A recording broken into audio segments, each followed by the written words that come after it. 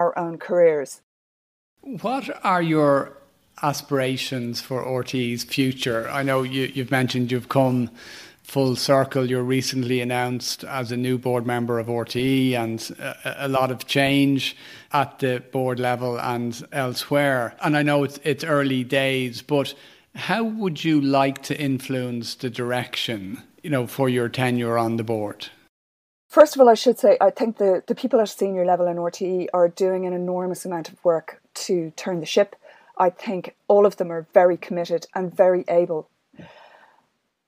I think the strategy for RTE is clearly one that a lot of broadcasters transnationally are struggling with, which is how do we float a public service media organisation in the new technological communications world. I think RTE is on a very firm path now of focusing on the original remit of the organisation, which was that it is an independent body, it is a semi-state, it is not a state body. Very important to keep journalism and current affairs away from government. Very important that the journalists feel very free to report on anything and everything and know that they will be supported by the public media service. I think it's going to go online, quite obviously. It's going to be available transnationally in ways that it hasn't been heretofore.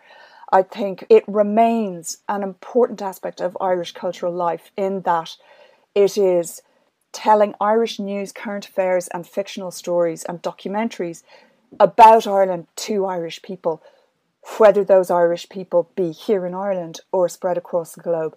And I think that is a duty and a responsibility for the state that we support a broadcaster in doing that. I don't really agree with Steve Bannon about very much, but one of the things I do agree with him on is the very pithy remark he made where he said, politics is downstream of culture.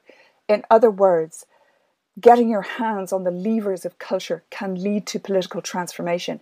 And I think it's very important for us to recognise that danger and that risk, and to make sure that we prioritise and support culture that is forward-looking, that is truthful, that reflects Irish people in all of our differences and all of our arguments and all of our joys and all of our concerns, and that is not tendentious or politicised in that kind of way. And I think that's why public service media really continues to matter in the 21st century. And I think we need to find a way as a community, as a society, to support it in order to reflect and support our own cultural identity.